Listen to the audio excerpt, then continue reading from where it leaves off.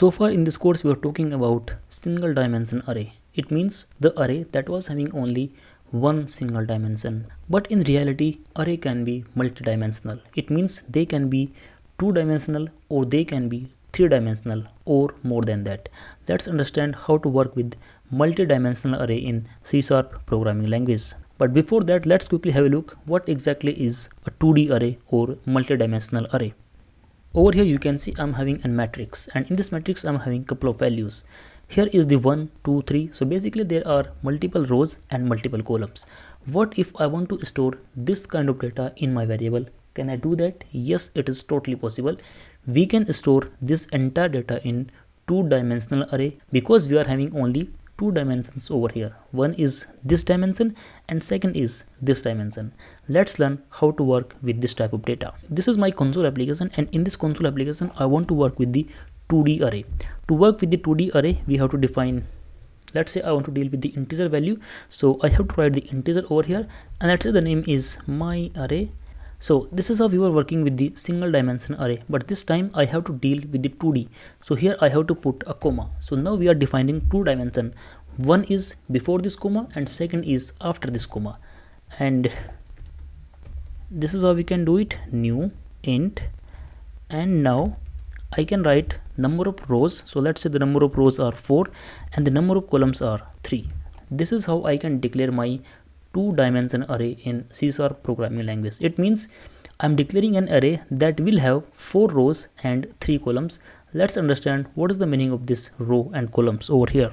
This is how it will look like. So this is what we have done so far. This is integer and that's the comma. This is the name of my array, and I'm writing this new int 4, 3. This 4 is number of rows. It means this one 1, 2, 3, 4. This array has 4 rows and these are number of columns. So these are 1, 2 and 3. This is how we can declare this array. Now let's say I want to deal with the elements of this array. So what if I want to find out the first element? Remember, we can get the entire data by using the index. So that index concept is also applicable over here in this 2D array. So what if I want to find out this first value? It is the combination of the row index and the column index. So what is the combination? It is 0, 0. For the second one, what is the combination? It is 0, 1. For this value, what is the combination? The index of the row, which is 0, and the index of the column, which is 2. Remember, the first index would be of row and the second index would be of the column. The index of this 5 would be 1, 1. The index of this 9 would be 2, 2. Let's demonstrate this entire concept in our console application. To assign the values, over here you can write like this, and because every element will be an array, so here we have to write it like this. So it is 1, 2, 3, then put a comma and write it again 4, 5, 6, put another comma 7, 8, 9, another one 10, 11, 12. See, this is how the data looks like over here for this array. Now if I want to access some of the element, so let's say it is console.writeLine, and in this my array I want to fetch the first element, which is 0, 0. And let's just comment this entire line and let's run this application. Over here you can notice we are getting 1, which is the first element. So let's say I want to find out this last element, which is this one. So the index is 3, 2. So what I'm passing over here is 3, 2. Let's run it, and you can notice on the output window we are getting this 12. This is how we are getting the value. In the same way you can also update the values. What does it mean? My array, let's say I want to update the value of this same index, which is 3, 2, and this time I want to make it 90. And just for the verification, I'm just going to copy this entire line, paste it again just to verify what is the change in the value. Let's run it again. Over here you can notice first we are getting 12 and then we are getting 90, because in this line we are updating the value at this particular index to 90, and again we are fetching it. That is why we are having this updated value. Now here is the important concept. How will you find out how many dimensions are there in the array? For that there is one property with name rank. So let's just comment all these lines, and over here let's say it is console.writeLine, and here I'm writing my array dot rank. Let's run it. Here you will notice we are getting 2. It means this is 2D array. If I'm having one simple array, which is the previous one, let's say it is int test is equal to new int, and I just want to find out the rank of this first one. So I'm writing this test over here. Let's run it. So you will notice first I'm getting 1. It means this test is 1-dimensional array and this my array is 2-dimensional array. Okay, now let's talk about this 2D array.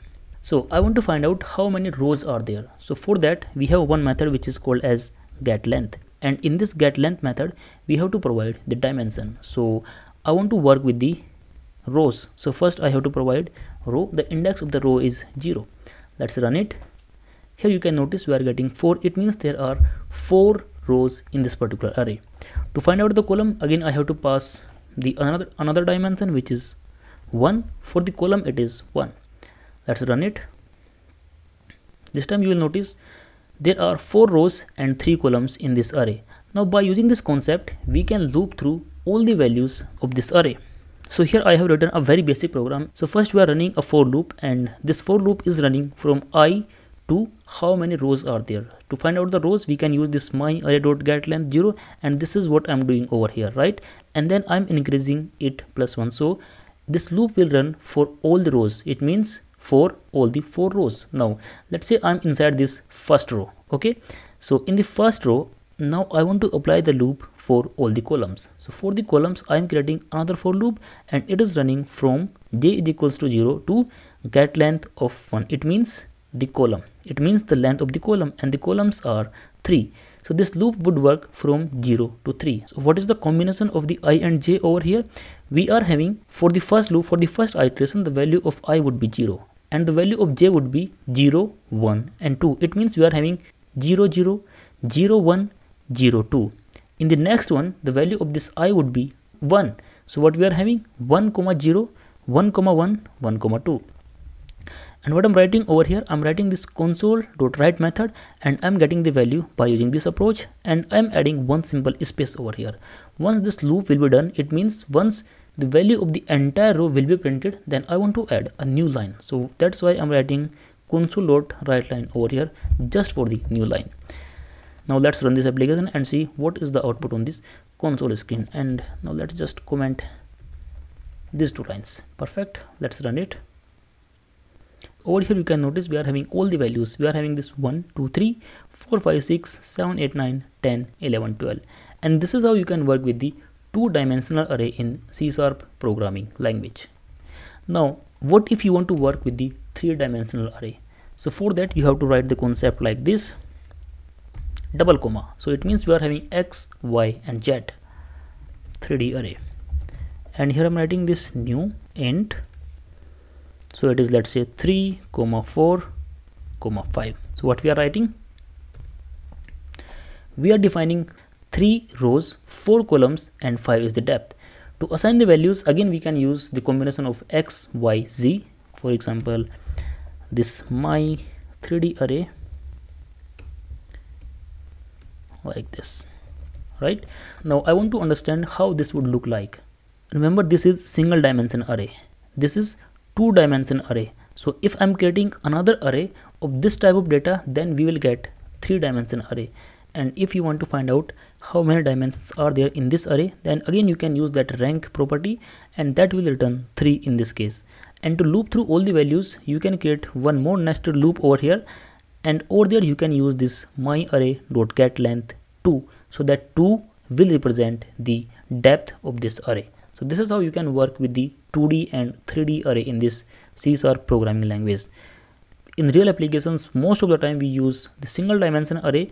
In some special cases, we also deal with the 2-dimension array, but you will use this 3-dimension array very rarely and in some very complex and very specific application. That is all in this video. Thank you for watching. Have a great day.